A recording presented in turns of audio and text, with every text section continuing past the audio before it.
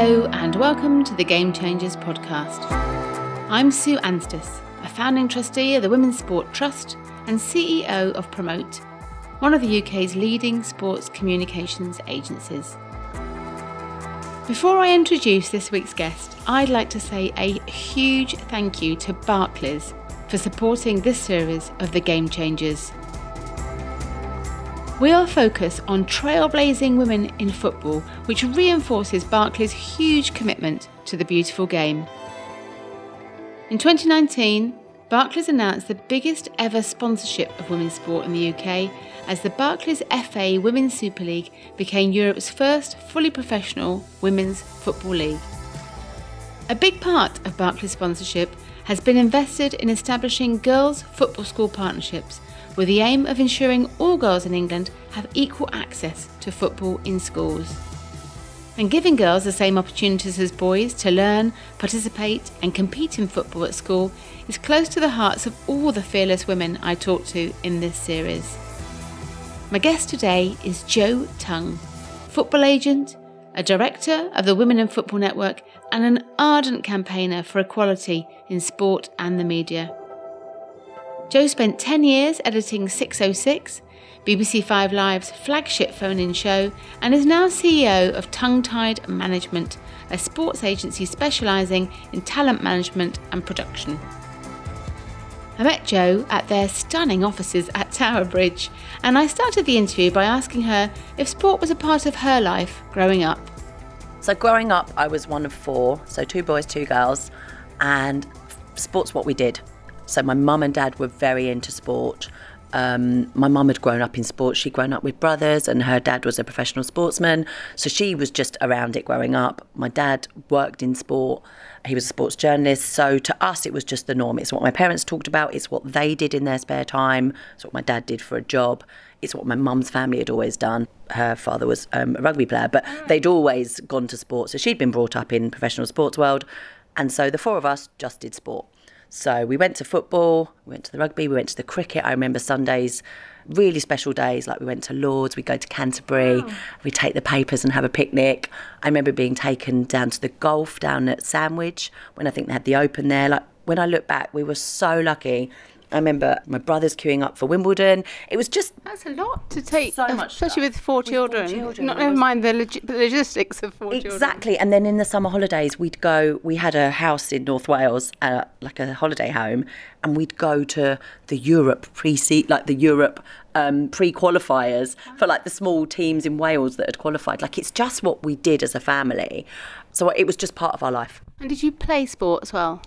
Growing up, I played with my brothers and played with my sister. I played football at school. And then when I went to secondary school, I went to an all-girls school and we did tennis, netball, hockey, athletics. I did everything. But I actually stopped my football when I was 11. I believe you went on to get your coach's badge at 18. Was that ever an option for you, coaching and refereeing rather than playing? No, I think I just knew that I wanted to work in sport, in football. I hadn't really worked out what I wanted to do. At school, I was quite academic, so I was quite good at English. So I think part of me thought, you probably should go into journalism or something. But football's what you know, football's what you love, so work in football. And because I hadn't played football for a good few years, I think I just thought, well, you better relearn football. If you're going to write about football, if you're going to work in football, you need to understand every role. So I thought I was going to do my refs qualification, my refs training, and I thought, no, do your coaching first. And looking back now, like I was the only girl on the course. I mean, I must have been confident. Yeah, like I just look back and I'm like, who was that girl? And did you coach? No, never. It's ridiculous because then I basically did my badge and then I ended up getting a job in the media and I ended up working. I mean, I did Breakfast Local Radio and I'd got work experience at the BBC, so I was working in my holidays there. I had a full-time job in McDonald's to pay for all of this free work I was doing in the media. Yeah. So yeah, the coaching was a way of sort of learning the game, understanding the game, giving me everything that I could have. Like I knew football, I'd grown up around football, I'd watched football. I had a season ticket at Spurs since I was this high. I knew what I knew, but I always wanted to know more. You know, I might have wanted to do Saturday coaching or get back into it. I was never good enough to be a professional sports person ever in a million years. So I think I thought, well, I'll just learn everything else I can around that. Your dad, you say, was a sports journalist, and it was that drew you into it or made you aware of it even as a career path? I think it was just the fact that I liked writing. I didn't want to present. I'm not a front of camera person. I was a writer. I liked art and I liked writing, and I knew about football. Right. So actually it just made sense that, well, that job seems a very sensible job to do then. Yeah. And I think because I'd seen my dad do it, I knew that job existed. Yeah. And this is why I think it's really important now to be quite visible in what I do in with all my hats on, because I was really fortunate that I saw my dad doing this job, and I was really lucky he would take us along. So in half terms, we'd go to the Spurs training ground and I'd watch him do his thing. I went to the World Cup in America in 1994 when I was, not to give my age away, but I was 15. And basically I'd just finished my GCSEs, and my parents said, well, if you finish your exams, I finished my exams, obviously you finish early in June. Yeah. And I went out to America, the luckiest girl on earth if you love football. Unfortunately, England hadn't qualified, but we had a great tournament with Ireland, and it was amazing. And I watched my dad, and I knew then the reality behind what I thought was the glamour of tournament football, because I'd been at home when my dad had been off. I remember the first tournament he went, that I remember was 86, and he went to Mexico. And I just, my dad was in this hot South American country living the dream for 8 weeks. Yeah. And then when I went in 94, I realised that actually my dad was broadcasting from a hotel room on a dodgy ISDN line. It was very stressful trying to send back interviews and beat deadlines, and there was no rest. It was exhausting. You'd get back from a match at midnight, and then you'd be filing, and then you'd be up having breakfast and doing interviews, and you're on the breakfast show and blah, blah. Yeah. So I saw the reality of it, but I still loved it. Yeah. So getting started then, you began working in sports journalism. Is it the BBC, I think, was the first? Yeah, so I got some work experience at the BBC one summer, and then I did local radio, which I think is just the best pathway. So broadcasting or behind the scenes? No, always behind the scenes. Okay. So my first job at local radio was on the breakfast show, and I'd get in at 4:30, 5 a.m, and I had to phone all the emergency services and find out if there'd been any activity overnight. So genuinely, anyone who thinks this world is glamorous, let me tell you, what you do when you first start in local radio is you phone up the fire station, the police station and the ambulance services, and you say, can I check if there was any events last night? Honestly, literally so I could write the news bulletin. And so I did the breakfast show, my local radio in New Cross. I don't remember sleeping in those years. I would do 5 till 9 the breakfast show, and then I went and worked in McDonald's 10 till 6 while I was at university. So reading weeks, you think, oh, we've got a week's holiday. I'd be like, brilliant! I can do more days at the radio station and earn more money in McDonald's. So I did lots of local radio, and then graduated, did journalism at university, graduated, and then really struggled to find a job. I was, doing all my free work, of course, but to actually get a paid job was so difficult. And all the rejection letters I got, and I was like, I just want someone to give me a chance. Yeah. I knew I wanted to work in sport, but actually I had to apply for jobs that worked in sport. Do you know, I remember having an interview at a very big football magazine, which I won't name, and I was so excited that I'd got this interview, and I was like, this is it, this is my big break. And I went for the interview, and I sat down, and the man interviewing me said, yeah, I saw your application. I just had to meet this girl who thinks she knows about football and who's got a coaching badge. And literally, I was there as a commodity. He was like, I just had to see you. And he had no intention of giving me the job. It was the most excruciating interview, and I wasn't offered the job. I don't know if that made me angry, and I think lots of things like that happen along the way. And even if at the time I don't react, I've stored them up because everything I do now, and I know it's in me, I'll show you. And I don't even know who I'm trying to show. It's people like him. Put you off at any point to think, actually, this isn't for me, as you were getting rejected or you weren't getting those opportunities? No. Because you knew it was what you wanted to do. I just knew that it was what I was meant to do, because I didn't know what else I could do. I'd never really wanted to do anything else. So how did you eventually get into to the BBC? So they had a talent pool, and so it was like a sort of talent competition pool, and I applied, and I got through, and then you'd get through and they put you in whether you were in the sport pool or the news pool or the comedy pool, and because I knew about football they put me in the sport pool, and then you got shifts. So I managed to get a place on the new BBC Sport Online 5 Live website. Yeah. So as a writer, writing about football. I mean, it was, but the best thing about that was when my sort of final interview, I did the interview and they were like, look, you've been through a succession of interviews, you finally get to the final stage and they're like, right, you're going to get this. Can you work on New Year's Day? Because obviously it's the biggest day in football. Yeah. Well, then it was. Yeah. And I was just, of course. So I still remember I think I did a double shift, because I think it was that there was like football from 12 and there was a late game that day. And I just remember finishing about 11 p.m. and thinking, I'm going to be sick. I'm so tired. Yeah. But it's brilliant. Because I just, your commitment to New Year's Day, you just say yes. I mean, it was the dream. And who were the other women around you at that time that you remember seeing? Were there women that kind of were role models for you at the time? So when I got my work experience at the BBC, so I was 15 years old, it was that summer. I remember going into Broadcasting House and 5 Live had just started. So 5 Live was only 6 months old at that point and we'd just had the World Cup, so I'd just been out to the World Cup. And I remember walking into the 5 Live office and there were 2 women who I still know now. Ellie Aldroyd was one, and Katie Nichols. And I'm just looking at them and thinking, I just want to be you. You're the luckiest women in the earth. Like, you are working on sport every day in this amazing building for the BBC, and this is where I want to be. And weirdly, I got my GCSE results that week, and I remember thinking, right, I'm moving there, I'm getting there. I've got like good results, and I remember going in that morning with my results and thinking, I'm going to be you, I'm going to be you. And that was so important, and it's part of the reason now why I think it's, through Women in Football or through my work I do now, why I'm so adamant about us lot being visible and talking about our jobs and what we do, because I only knew about jobs in the media because of my dad and because he just opened up his world to me.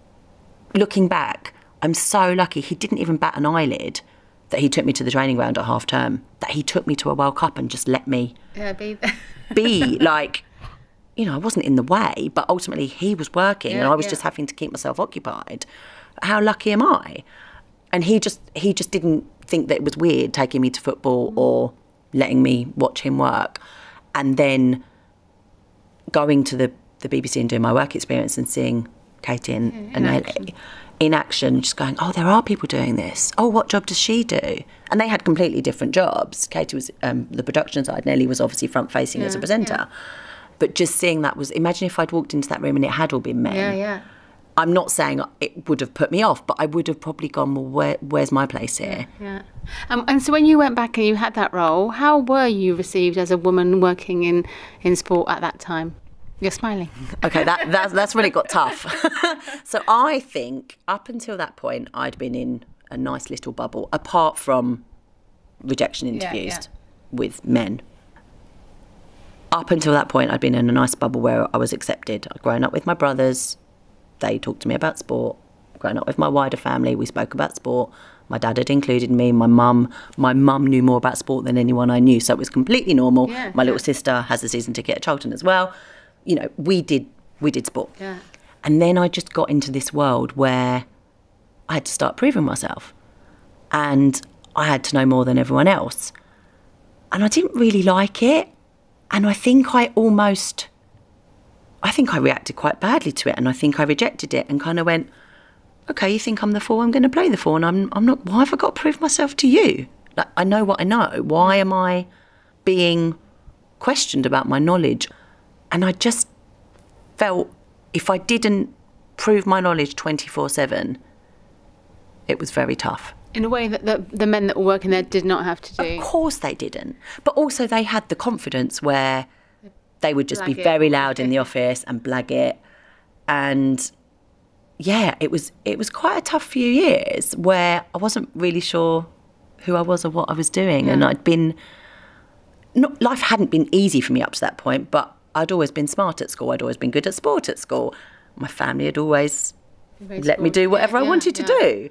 And then I just got into the workplace and I was suddenly this young girl who wasn't necessarily accepted. And I found it really difficult going out to football clubs. So as part of my job, obviously, you had to go to press conferences or, go to football grounds, do match reports. And press boxes were very, very intimidating. And I didn't really know anyone because I was quite new to the business.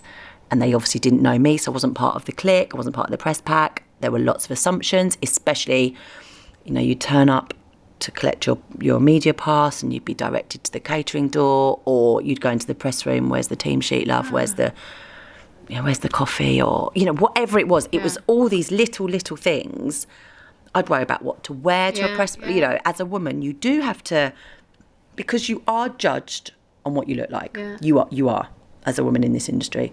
So you then have this uniform of, I always wear a black polo neck, like always. Black polo neck, black trousers. That's what I wear. And that was my safety. But I shouldn't have had to, how much makeup do you put on? Yeah. Genuinely, in normal life, I wear makeup.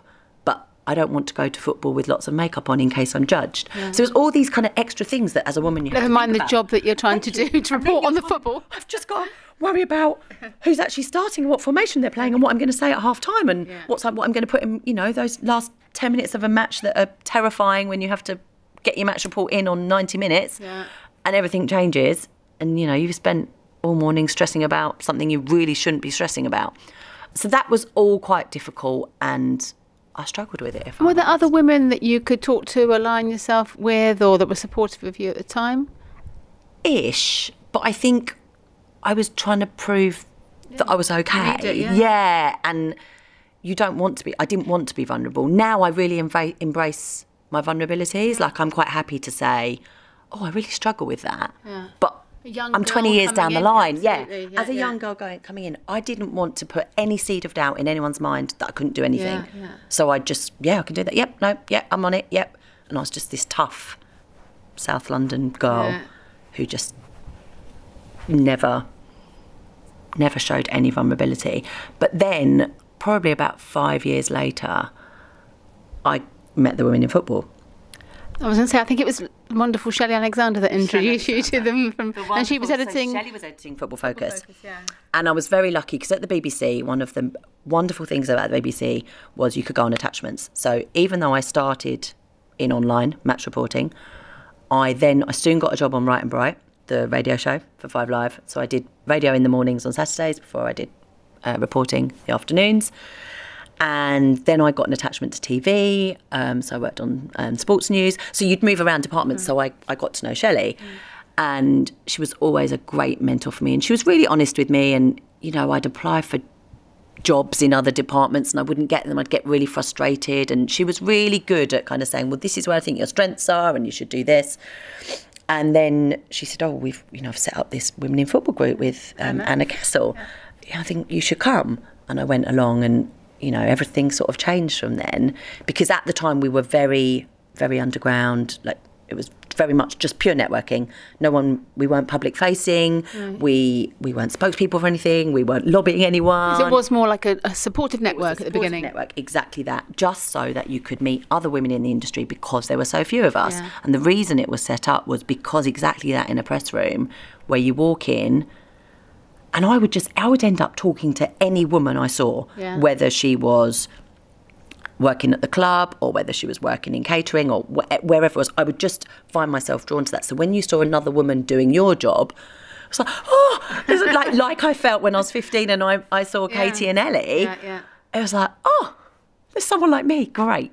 And that was kind of how it was founded when Anna and Shelley and Jackie were in those situations. And you're a board director and you're been involved right from the very start now. So it's completely, I guess, transformed itself now. So how are you involved today? So I'm still a director. I'm still a board member. It's been a massive labour of love. I think we'll all be honest about that. But from what it was, so when you look back, our first event was at Spurs, I think, probably 12, 13 years ago now.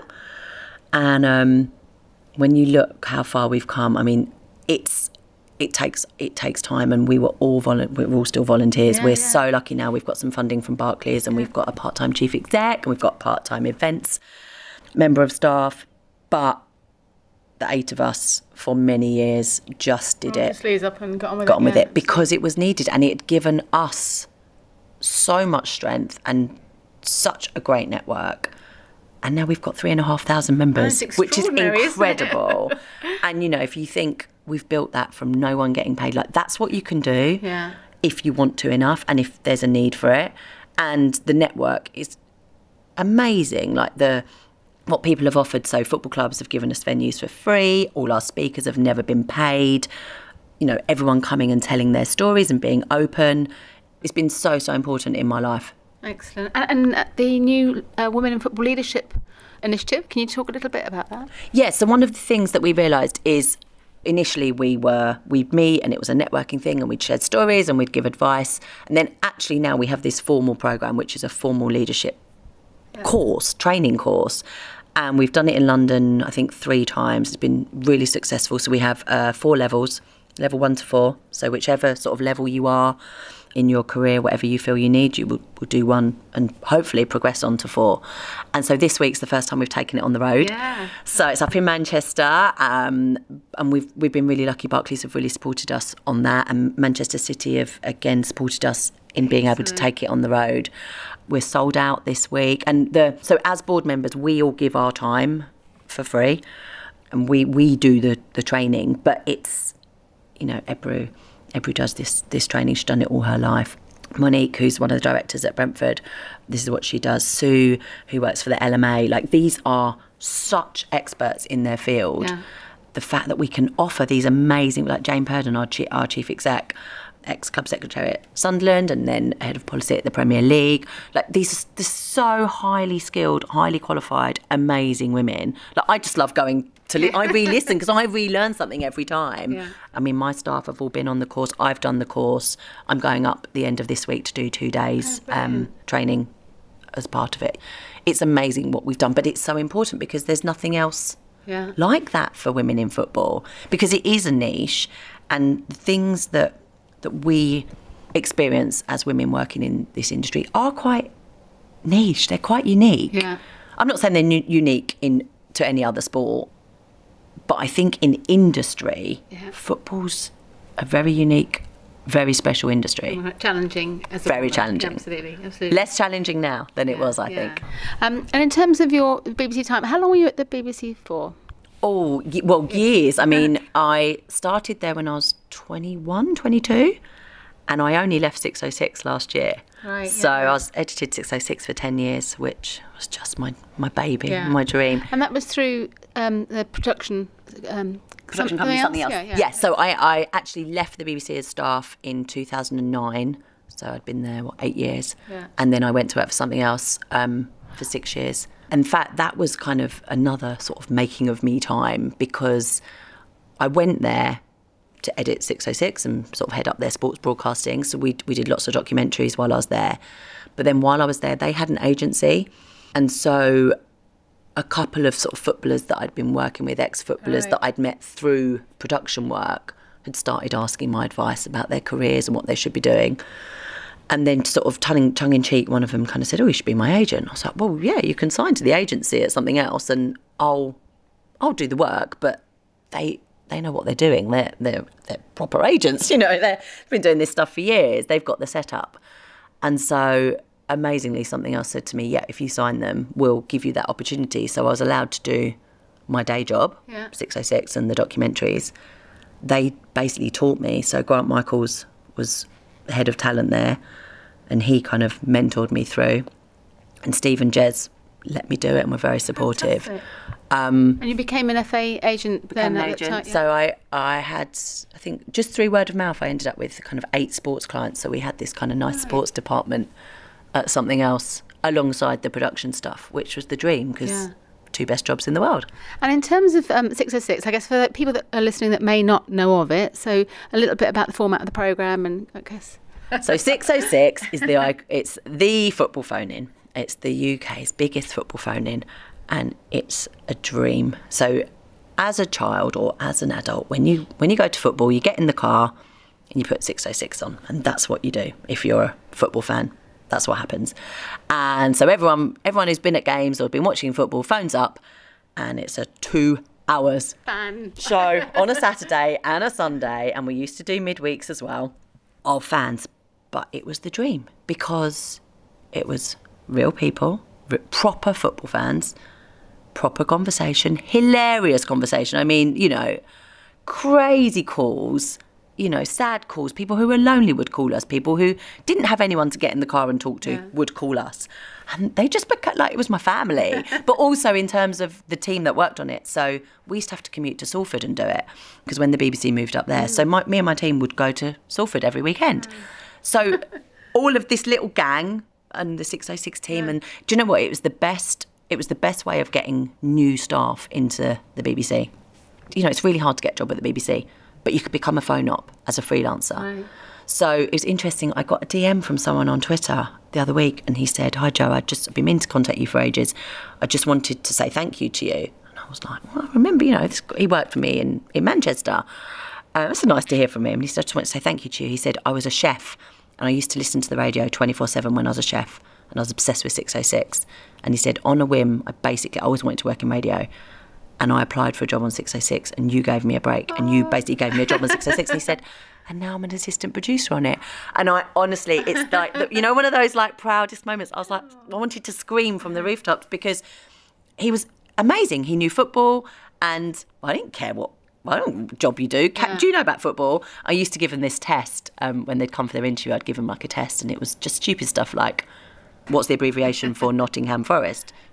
Don't be putting an S anywhere near that. Or, you know, how to spell Middlesbrough, because they always put the R in the wrong place. So just little things that you need to know. And I think they used to think I was really pernickety, but my point was, if you can't spell a brief right, or you can't spell something right, how is the presenter ever going to trust you on anything? Because at some point I might have to say, there's breaking news, you need to say this.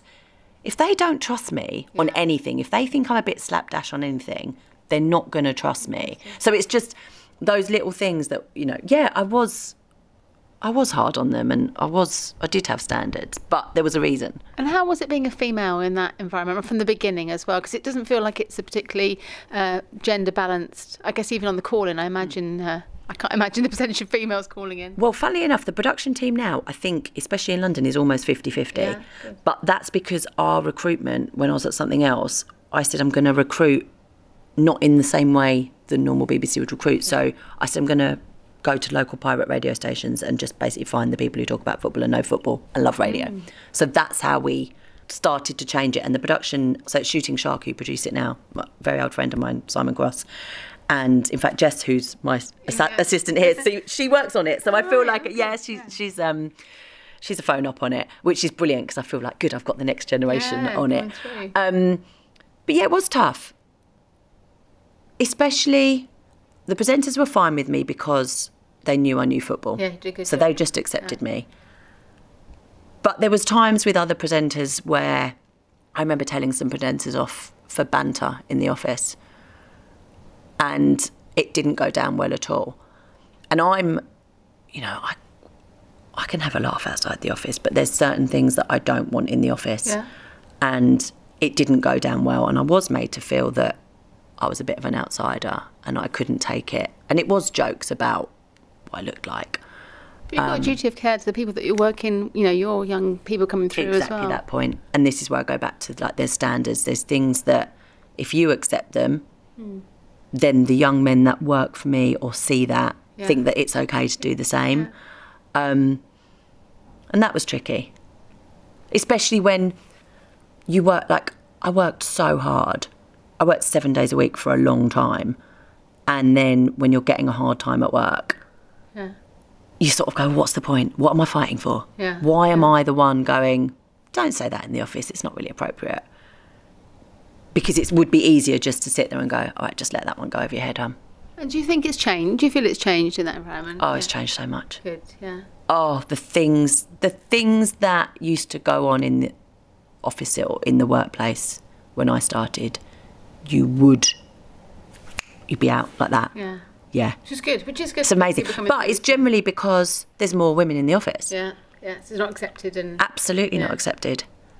And also there's just more women working in football. Yeah. There honestly is. Yeah. You know, whether that's down to women whether it's down to people going, well, we've got to be more diverse in our workforce and deliberately looking at recruitment, or actually if it's just women knowing that these jobs are available to them, whereas 30 years ago they probably wouldn't have considered a career as a football writer. No, it's all the things you're saying. It's a bit of that, seeing it and knowing that you can then be it and aspire to do so. How can you be it if you don't see it? Yeah. You know, we say this all the time, but genuinely, how do you know? I would never have thought I could be a football agent. I didn't know a football agent until I met Rachel Anderson, as in I didn't know a female football agent until I met Rachel Anderson through Women in Football. And that's the only reason I went, oh, she can do it. That's, you know. I want to be like her, she's incredible. But I wouldn't have known that job existed, especially if you go to an all-girls private school. Yeah. I was fortunate because my parents just went, do whatever you like. Yeah. Of course you can be a football journalist. Of course you can do your... I mean, think how many young girls, aged 17, went to their parents. I've just written to the FA, Mum, to get a job on the Euros. Yeah, normal. So I was doing my A-levels, and I remember putting my hand up in one of my A-level exams and go, yeah, finished. They were like, time's not up. Yeah, but I literally, because I had to get the tube to Wembley because there was a night game and I had to work. That's where my priorities lay. Now imagine, I mean, my parents probably wouldn't be too happy to hear about that right now. But anyway, it's done me okay. Well now, yeah, I've done okay, Mum and Dad, I promise. But think how many families would not have encouraged that or just questioned it or wouldn't have given them a lift to the coaching course on a Wednesday night. So yeah, I was just really fortunate.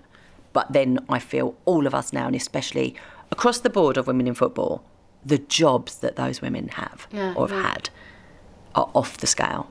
I mean, absolutely off the scale. And a duty now to, not a duty, but to share that and to let people know about that. To tell their stories, to bring women through, to show them opportunities, to share our networks, to introduce people to good people. That's what men did in business for years. And we're notoriously bad at networking because we all think we're terrible at it. And we're all a little bit shy, and we are. I think it's just naturally in us. You know, I'm so much better now, but for years, I would hate going to events. I'd hate walking into a room. Now I kind of know people, so I know I'm always going to know someone. But it's in us that we think we're bad at networking, so we don't do it. So we just wouldn't go to the events. So, you know, like, I remember when I first started out, I got invited. There was an amazing organisation. It wasn't Women in Sport, but it was something like that. And they were doing a golf training day. So we got invited. So we had some sort of networking or something in the morning, and then we had golf lessons. And they basically said, we're giving you golf lessons because none of you go on the golf days when you get invited at work. And it's so true. Because I'd grown up doing golf with my family, but I would never have said I was good. My brothers were actually always, they were much better than me. But I knew the basics. But if you'd invited me to a golf day at the BBC, I wouldn't have gone. Yeah, yeah. Whereas what this group did really early on was say, right, we're going to equip you, which is what we're trying to do with Women in Football. We're trying to give you all the tools you need so you can just do your job. So that when you go to your football ground, you are not worrying about what to wear. You're not worrying about how to carry yourself. You're not worrying about who you're going to know. You're not worrying about who you're going to talk to. You've got your line if you meet someone new for the first time. You know, all these little things. Yeah, to give you that confidence. Yeah. Excellent. So in 2015, I think you set up Tongue Tied Productions Media. What is the correct title? Tongue Tied Management, yeah. Tongue Tied Management, fantastic. What were your plans for the business as you launched?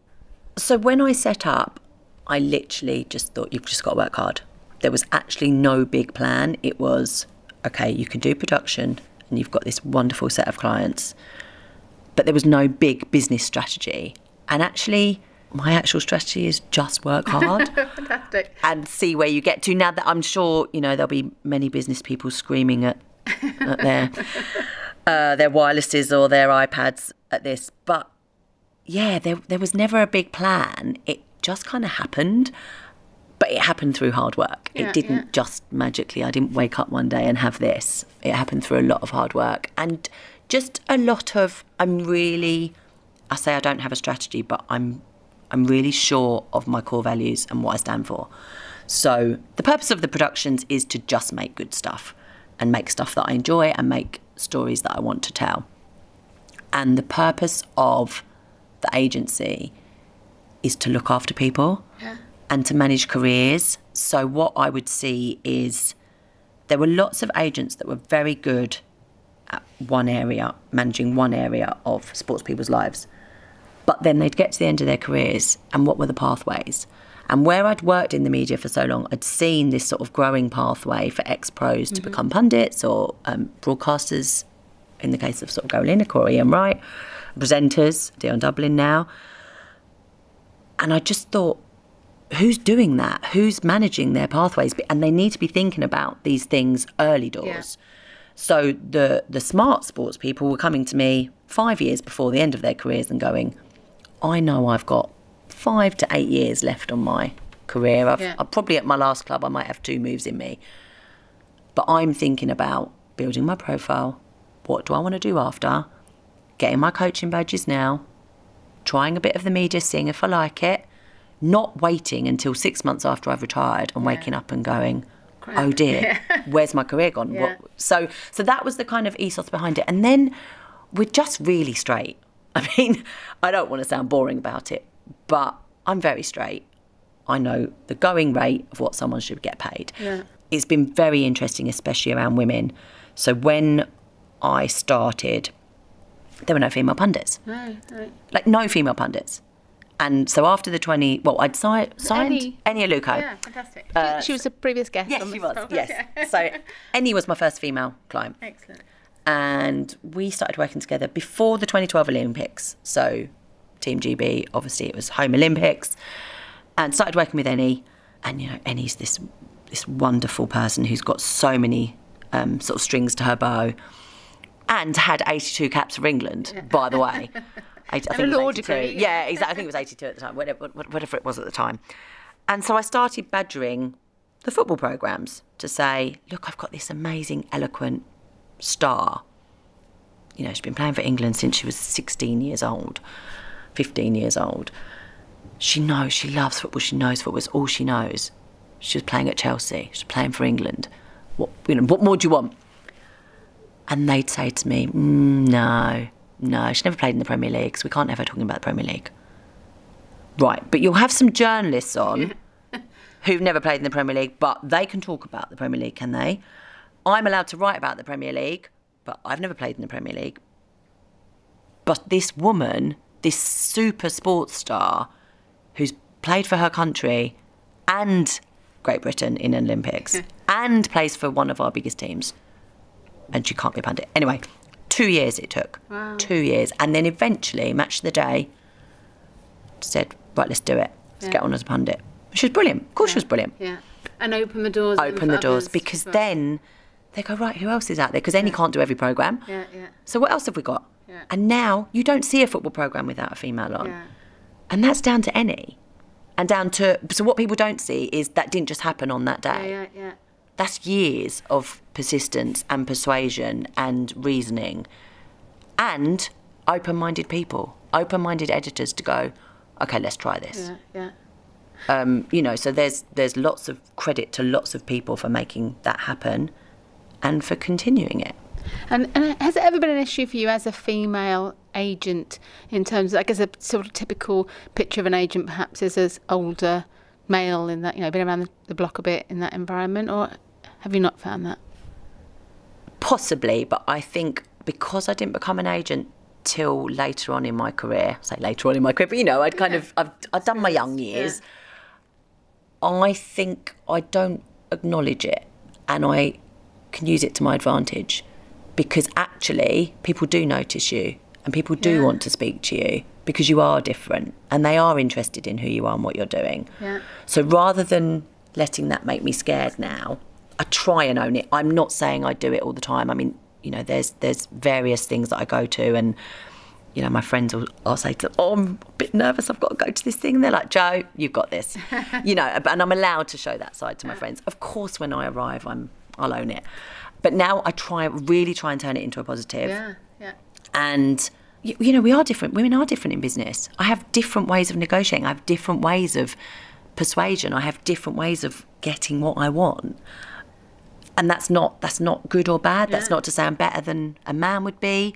There's lots of things I can learn from the way men do business, but I also think there's lots of things they can learn from the way I do business. So I really try and use it as a positive now and try and just go, okay, I might be the only female in this AGM of 100 men, but it's okay. Don't stress about what you're wearing. Just be you. You deserve to be here. You know your stuff. It's okay. And you do have to give yourself that little pep talk still. And obviously, in terms of contracts, very different levels of contracts for the men and women. So how has that been? And I was really shocked when I started. When I started representing females, I was really shocked at the money. I still am shocked. So essentially, if you play for certain clubs, you're fine. You can earn a living, a nice living. You paid well. Clubs will look after you. There's certain other clubs where I don't know how they're meant to take a living. The annual wages that some of the Premier League players, and I mean absolutely the Championship players, it's a disgrace, if I'm honest. And you know, I'm so excited about where we are with women's football, but the problem is the finances are still not there, to the point where if you had a career, so lots of the girls obviously had other jobs because they were all semi-pro, so they all had jobs. It's a very difficult decision to go pro, absolutely, believe it or not. Yeah, no, I can imagine that, giving up your pathway and giving up your job, I don't know, as a teacher or in the city or whatever it might be, for this wage. The problem is you don't turn it down, because if you're a footballer, the dream is to be a professional footballer. Of course it is. But actually, there needs to be some serious conversations about the value that we're placing on that and what we're expecting of them. And just the comparison between, you imagine as a female, if you play for a club and you're carrying that brand, and you do have the weight of that brand on your shoulders because you wear that kit and you wear that badge every week. I just feel the disparity is too much. And do the women get angry about that? Because you think it must be, are they delighted to be being paid for something that they love that they wouldn't have been 10 years ago, 5 years ago? I don't think they do get angry. I think I get angry on their behalf. Because, I think, they're living their dream. They're playing football. Yeah. And I'm the one on the outside sort of going, well, hang on a minute. Where's the backing? So where I get frustrated is there's lots of good feeling. There's lots of people saying the right thing about, supporting the women's game and putting their name or their brand to a game. But actually the cash isn't there because we don't have a massive TV rights deal. Yeah. We're not going to get it from ticket sales because we don't play in grounds unless we suddenly decided to 2 games a season at every, I don't know, say you played 2 games a season at a men's venue, we might get some money in from ticket sales. But that's not a realistic, sustainable business model right now. So we're not going to get money from ticket sales because average attendance is, 3,000-4,000. Yeah. So we can't sustain the game on ticket sales. So then we can't sustain the game on TV rights because they're not of a value at the moment. So then we need sponsorship. Well, Barclays can only pump so much money into it, and they have put money into it, but only to a level. So then it's down to the clubs. Yeah, yeah. That's fine if you're a Chelsea, a United, a City, an Arsenal. What about if you're a Sheffield United? Or if you're look at Birmingham. Clubs can't afford that. They cannot afford to go, here's £10 million that we'll put into the women's team, because they're not getting it back at the moment. So who's going to put, it's such chicken and egg. Yeah. Who's going to say, right, we are all going to write off £20 million. So every male side of the club has to put 20 million into their women's club. Who can actually afford to do that? Not all of them. Where do we get this money from? So what is the answer? I personally think that we have to cream it off the men's game. The difficulty is because of the split between the FA and the Premier League. Yeah, yeah. So either the Premier League are going to have to take over the Women's Premier League, and then they're going to have to take a percentage of whatever comes from the men or the men's TV rights and pump it into the women's game because it's all under one umbrella, or the FA are going to have to do some sort of deal with the Premier League or with the Premier League clubs to do this. And the broadcast rights are coming up again. They're coming up next, 21 summer. Yeah. But again, see, I had a really interesting conversation, Barbara Slater and I did a panel at Edinburgh TV Festival. I was complaining about the lack of women's football on terrestrial TV because my 9-year-old niece can name me every single player in the Arsenal men's starting 11, Spurs men's starting 11, Chelsea men's starting 11. She knows a few of the Arsenal women, but not all of them because she doesn't see them. No. Because the highlights programme is on late on a Sunday night, well, only just this season, BBC4 on a Monday. Yeah. There's not live games on terrestrial TV. Yeah. BT Sport do their good coverage, but it's not terrestrial TV. Barbara Slater said, very honestly, the problem is we can't show that as a spectacle if the grounds aren't full. Yeah. It's not a good sporting spectacle. And absolute fair point. But why don't you show 2 games a season? that we have at the men's ground. So, for example, the Arsenal-Spurs game at White Hart Lane was incredible. I think it was 33,000, I can't remember. The Stamford Bridge one. I was there. Chelsea, brilliant. Yeah. The Etihad, amazing. So even if you only showed those, you know, you could do 10 games a season that become an event, become a big thing. Because when I was growing up, we just had the FA Cup final and it was on Easter Monday or Bank Holiday Monday. I can't remember which one it was. And that was the only women's football I ever watched because it was on BBC One on the Bank Holiday Monday and there was nothing else. You know, there was no other sport on that Bank Holiday Monday. So we sat down and we watched the women's FA Cup final. And that's how I knew women's football. But at least I saw some. Yeah. Whereas my 9-year-old niece doesn't watch women's football. And I guess then that, I thought you were going to say on the Barbara Slater side, is then there's that challenge of the free-to-air versus actually selling the rights to make the money. There's that dilemma as well, almost. Absolutely, which is why if, you know, the sensible money's on, you do a joint bid. So we get X amount on Sky or BT or Amazon, and then we get those big flagship. You know, personally, get the big flagship ones. But, you know, think what Sky have done with like Monday Night Football or even Friday Night Football or the Sunday 4 o'clock. It's an event that you don't want to miss out on. Yeah. And if you're not watching it, you have no one to talk to in the office the next day. You've got nothing to say on social media because everyone's talking about it. Because think like the World Cup. Look what the BBC did. 11.7 million. Yeah. That's because you didn't want to miss it because they made it an event. Yeah. If they hadn't done everything around the build-up and the promo and the excitement across all their channels radio to direct you to that game, it would just be another thing, which is what our weekend FAWSL games often are. They just happen because you're not telling me it's exciting. You're not telling me why I should care. You're not telling me the stories because there's no... Where's the football focus for women? Yeah.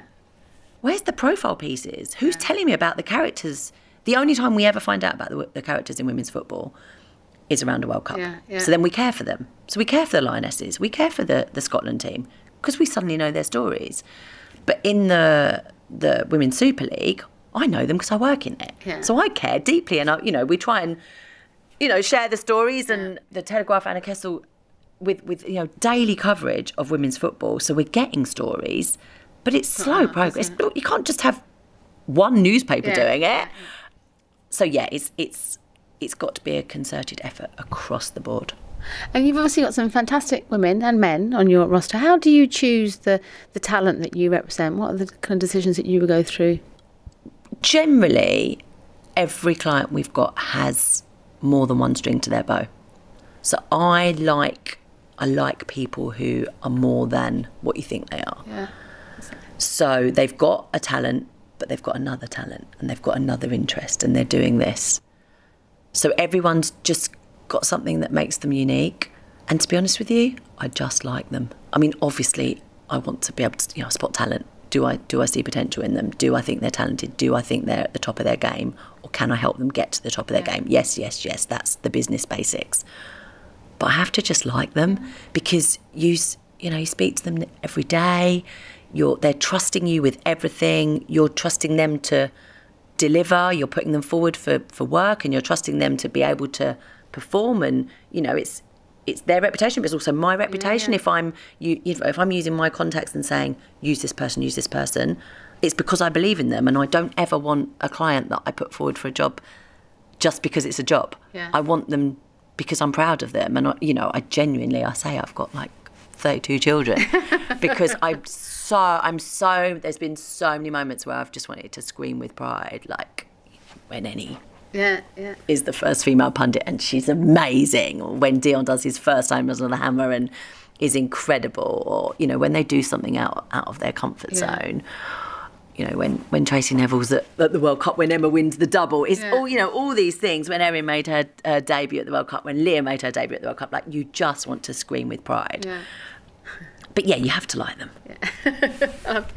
And obviously, you spent your whole career in football. How do you personally deal with that negativity around the sport? So in terms of some of the crowd behaviour, the homophobia and the kind of other issues there, is that an issue for you personally, or do you see the bigger, better side of the sport? I think I've become less in love with the sport, actually. So as a fan, I watch it very differently. There's a couple of times, so I've got a season ticket at Spurs, follow Wales internationally, and I do get passionate, but I think because I know I'm just a little bit more cynical. Yeah. So I don't enjoy it necessarily as much as I probably did. I get quite frustrated with a lot of it. I mean, we had a well-publicised case with Eni a couple of years ago, and that was really testing and really made me think, this game is not what I want to be part of, and this industry is, ugh. But then actually, you come through the other side and you think, well, we hopefully made some change. Absolutely, yeah. And, you know, she stood up for what she believed, and that's what we're here for. So, yeah, I'm a lot more cynical. I'm definitely less in love with it, but I still get great enjoyment from it. Do you worry that the women's game may take on too many of those elements of the male game as more money comes in and success? Absolutely. You're nodding. Absolutely. Yeah, you see it already. There's so many people swarming around. There are agents. It's almost like in researching you and looking at agents, it's like suddenly out of the blue that in the last year or so, all these football agents. Yeah, because they see a new market space and they know the women's game is growing. Now, I'll be honest with you, I've been saying this since about 2010, 2012. And, well, when we all went professional, when the game went professional, it did change lots. But there's still not much money in it. No. And this is what people need to realise. There's so much hard work in it and not a lot of money. So if you're getting into it because you think this is a good business, quick business opportunity, trust me, 8 years, this is not. But actually in terms of building something and believing in something and doing what's right, it's the most rewarding thing in the world. And it will, of course we'll get there. Yeah. We might never get to the level of the Premier League as a global entity, but it will definitely develop business-wise. But it's very interesting seeing everybody trying to jump on the bandwagon. Yeah. And finally, in closing, and I mentioned to you before, I guess, young women starting out in their careers and coming into sports today, if you had some sort of gems of advice or something you would share from your learnings, what would you say to women coming into the football sector today, and any guys, really? Know your stuff. If you know your stuff and you're passionate, no one can ever take that from you. So know your subject, whatever that's, whether that's football or cricket or whatever area you're working in, know your stuff. Read, watch, live it, go to football. So many people come for interviews or say that they want a job with me or apply for jobs, and I say, so do you watch much football? Not really. You can't work in football if you don't love and watch and live and breathe football. So that would be my first. The other thing is probably just say yes. Looking back, I used to say yes and then walk out the door and go, oh my God, how am I going to do that? But I would always say yes because my front-facing thing was, very capable. And it's interesting, people that I like working with now are those that I'll throw something at, and even if they're not sure, they'll go, no worries, leave it with me. And if they come back 10 minutes later and go, Jo, can I just ask you what you meant by that? There's something about, the thing about saying yes and is gaining someone's trust. So you've got to know that ultimately you can deliver, but you'll find a way. You know, don't say no, don't turn down opportunities because there are opportunities. But I think often as women, we are less willing to say, yep, got that. Yep, no worries, I can do that. My natural instinct is like, oh, Jo, you sure, Jo? And there is that research, isn't there, about women not putting themselves forward or taking jobs unless they can do 90%, 100%, whereas a bloke will throw his hat into the ring. There's a job spec. If I can do 99% of the things, I'll apply. A man, 60%, and they'll apply. But this is what I mean. Just take a bit of that, because you can do it. You find a way. You ask people. You look around. You ask for help. You get support. You work with others. Yeah. Of course you can deliver. So, it was, and then just confidence. Life is so much easier when you're a little bit more confident. Yeah. And I look back at the things I used to worry about, just took so much energy, and you don't need to worry about those things. It was fantastic to hear Jo's passion and enthusiasm for her work, and I'm incredibly grateful to her for her openness and honesty about her career path. Thanks so much to Barclays for their support of the Game Changers podcast, which enables us to take the stories of these amazing, fearless women in football to a huge new audience. And thanks also to my executive producer, Sam Walker, at What Goes On Media. If you've enjoyed this podcast, you can make sure you don't miss out on future episodes by subscribing to The Game Changers. And you can find out more about all the guests at promotepr.com/gamechangers. Contact me on social media at Sue Anstis, or find the Game Changers on Twitter, Instagram and Facebook. If you could take a moment to give us a rating or leave a review, that would be fantastic, as it does make a huge difference. And it's been so wonderful to hear how much people are enjoying the Game Changers podcasts. My guest next week is Maggie Murphy, Women's General Manager at Lewes FC. It's an extraordinary football club with massive ambitions, the first club in the world to pay its male and female players equally. Maggie's had a fascinating career path, having worked for Amnesty International on human rights issues, Transparency International, the world's largest anti-corruption organisation, and the Sport Integrity Global Alliance, where she was Director of Public Policy and Sport Integrity.